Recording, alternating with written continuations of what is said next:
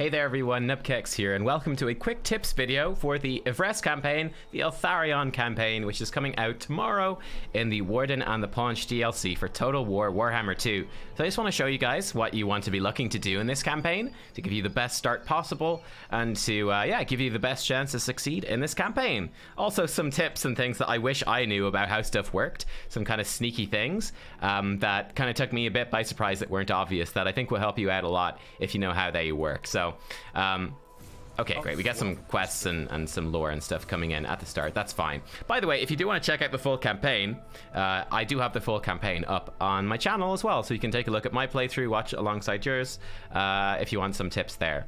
What I want to cover first with Eltharion, let's talk first about your armies. Like, what sort of armies, what sort of units are we going to be using as Eltharion? Because as you can see here already, we have a bunch of unique units that are going to be coming with Eltharion. Plus, of course, the new units coming with this DLC. So if we look at Eltharion, he has the Warden of Ivres trait. Crucially here, he's got bonus leadership for spear infantry and rangers, melee defense for spear infantry and rangers, and he also causes fear fighting against greenskins for his army. So spear infantry are going to be really, really good. Rangers are also one of the new units. In terms of his unique skills, up here, so more damage for him. Over here, he gets bonus armor for shielded units, unending volley, so this gives you ammo replenishment for missile units. This one is stuff for defending and building walls. These are some benefits. Nothing too important here.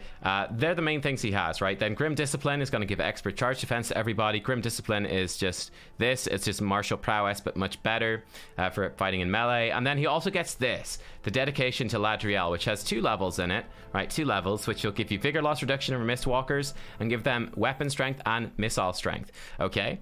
So this is going to be really important. So we know from looking at him, he's really good with spear infantry, okay? He's really good with shielded units. He's really good with ranged units, and he's really good with Mistwalkers.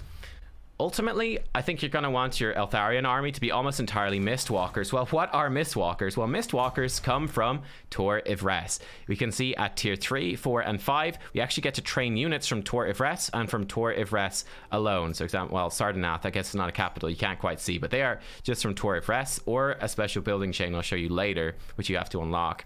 But we get a variety of Mistwalkers. A very quick look at them. You get the Faith Bearers, which you start off with, right? We start off with some Faith Bearers.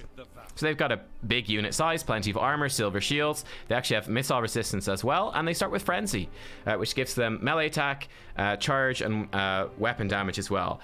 They've got pretty good melee attack, so they're gonna kind of shred. They're gonna be awesome against low tier infantry. The one thing that they do lack is armor piercing damage. You know, 12, it's not bad. It's not amazing though, but they're gonna be a really solid frontline for you throughout pretty much the entire game.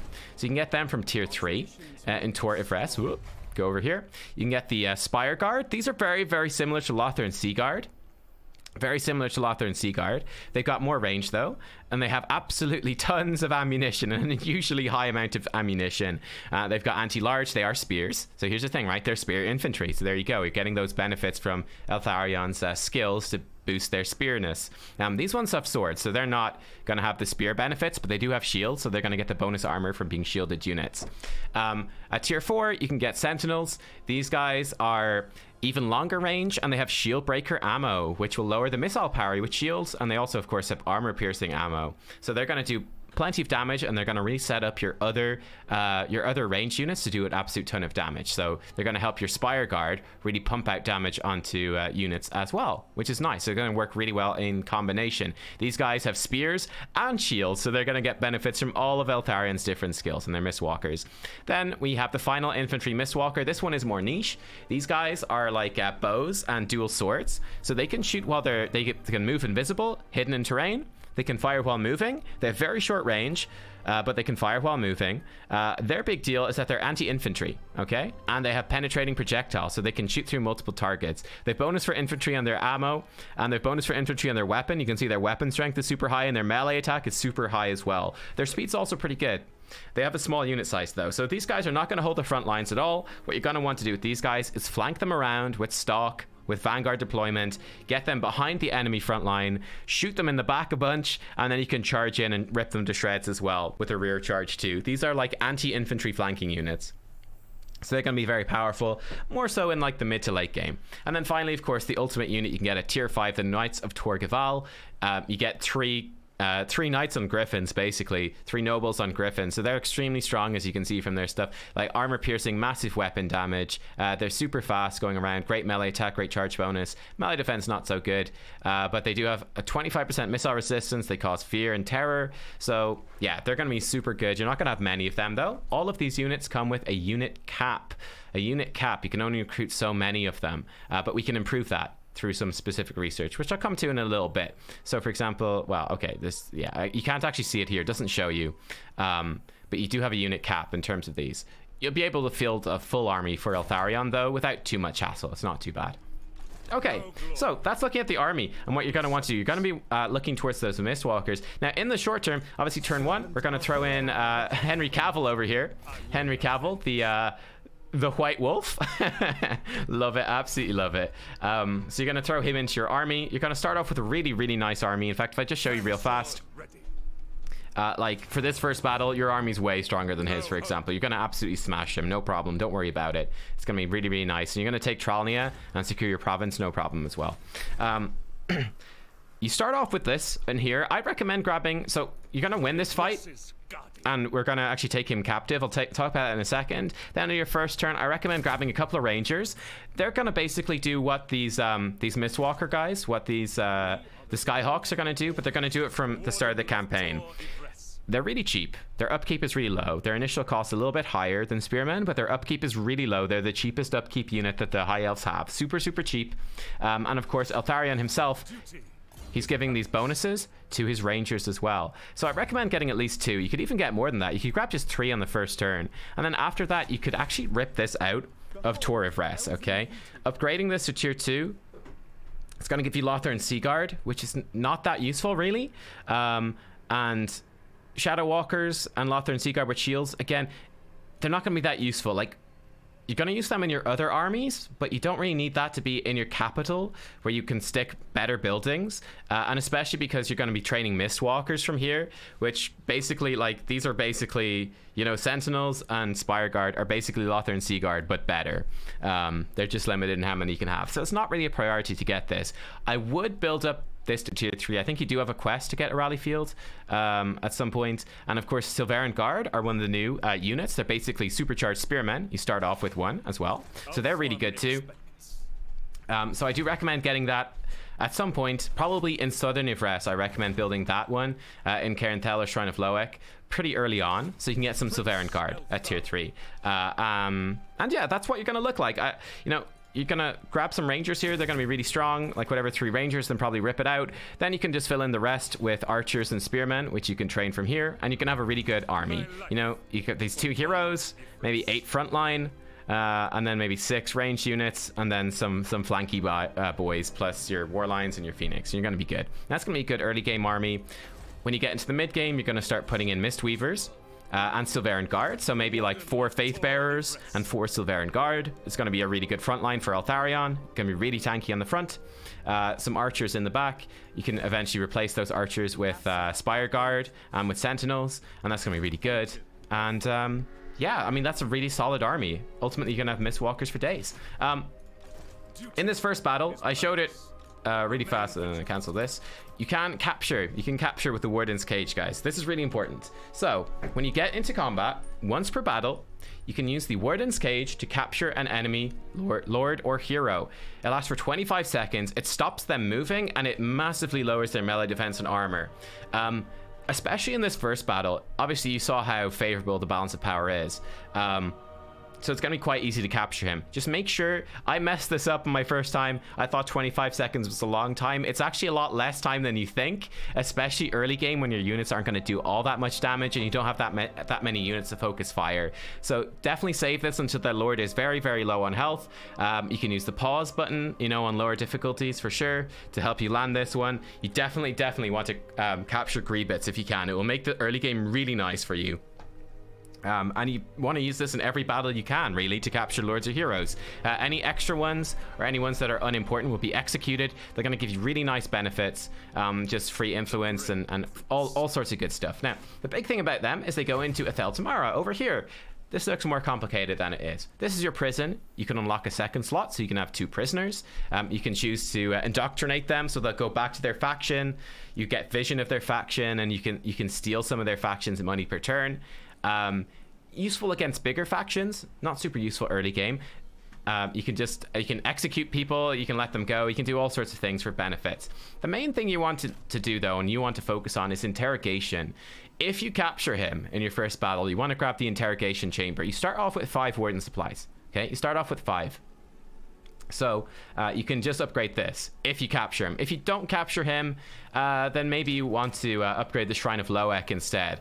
This is going to be your other thing you're going to upgrade, right? This will give you influence per turn, which is just really, really nice. That lets you recruit better lords. Lords cost influence with good traits to unlock. Heroes, of course, are going to cost, well, I can't show you them, but heroes cost influence to recruit. And you can use influence to improve relationships with factions, or make other factions hate each other, whatever you want to do. It's really, really nice. It's been reworked in this patch with this DLC. So you get lots more influence now, and it's just really, really, it's really excellent to get. So yeah, you're going to capture him.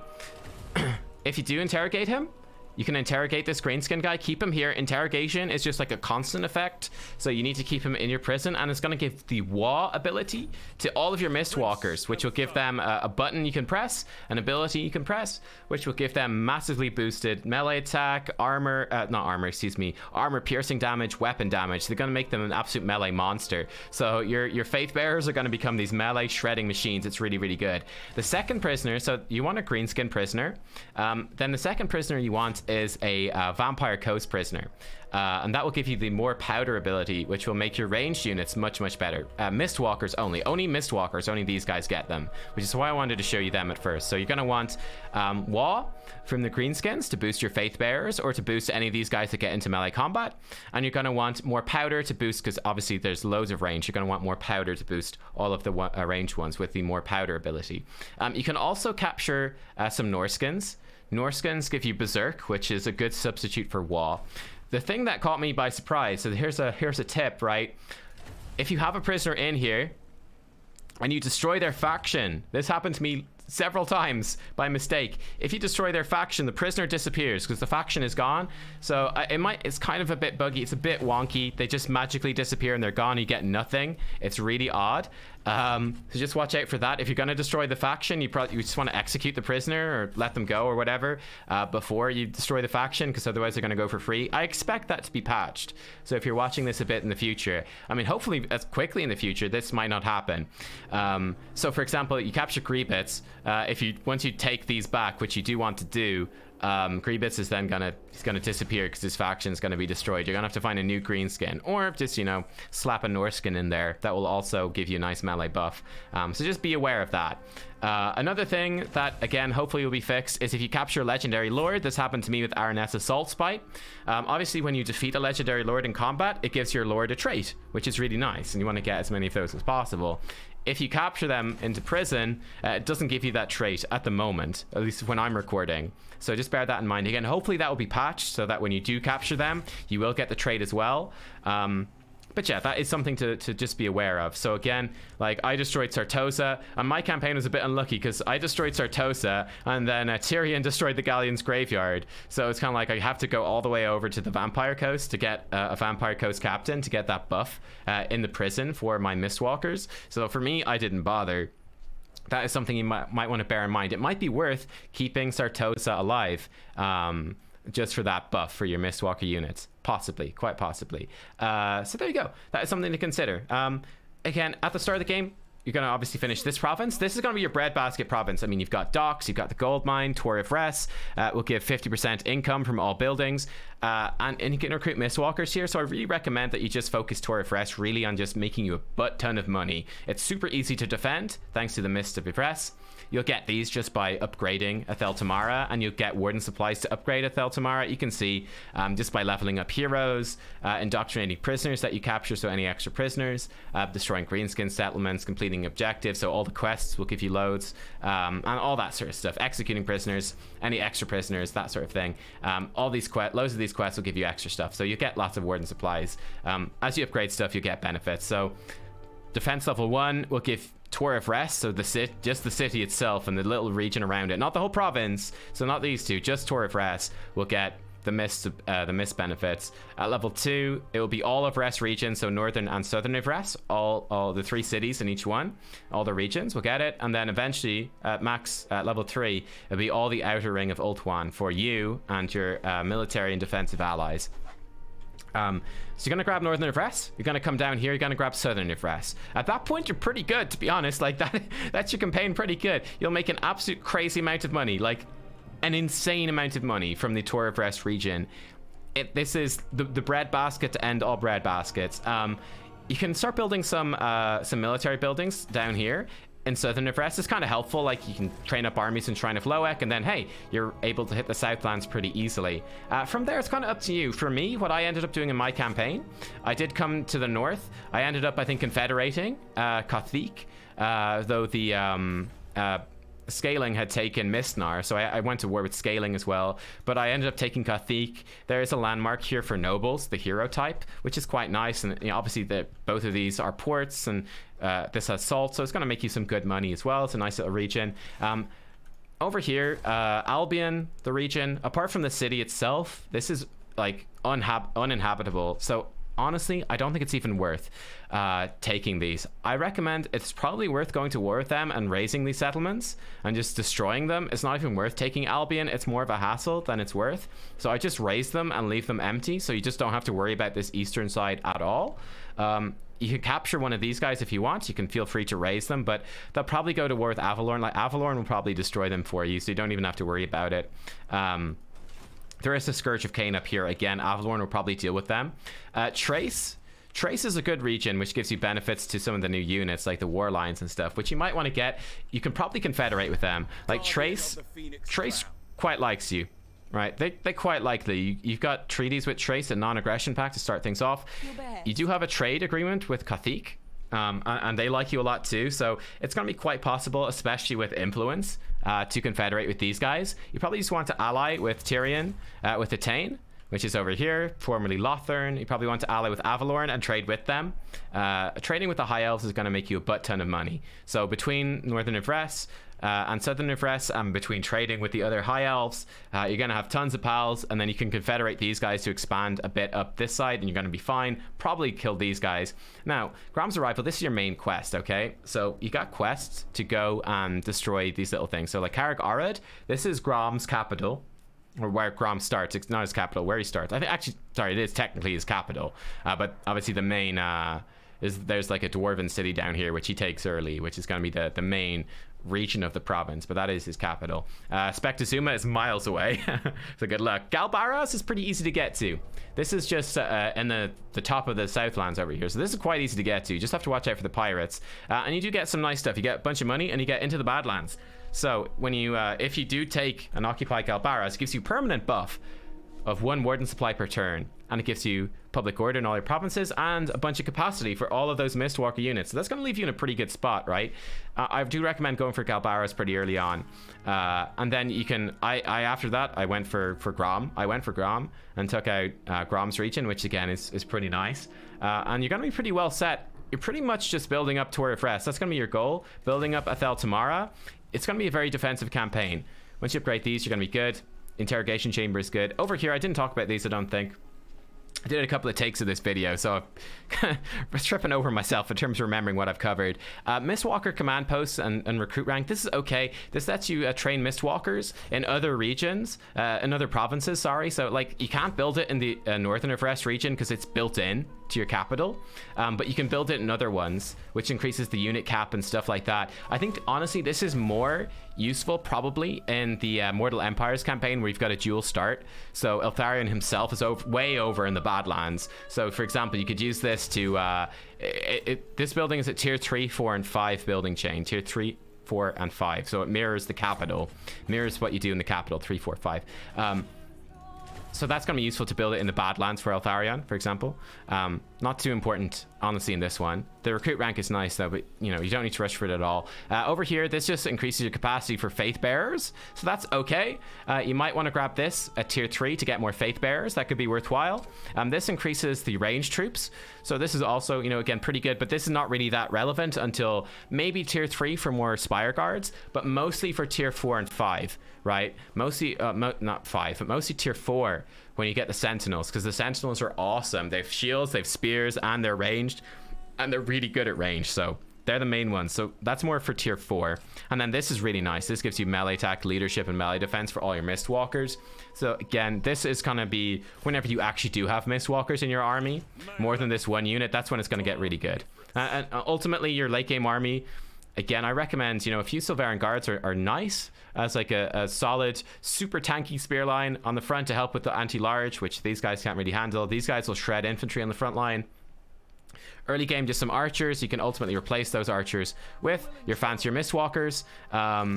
Your Phoenixes are good too. I mean, for me, I ended up doing the final battle, which is this. You can trigger it early if you want to. Otherwise, it automatically will happen in 150 turns. We have to defend Torre Fress in a quest battle. I ultimately did it with just a Mistwalker army, plus a couple of Arcane Phoenixes, and obviously Eltharion and Henry Cavill. I also gave him a mage. Sticking a mage in is pretty good too.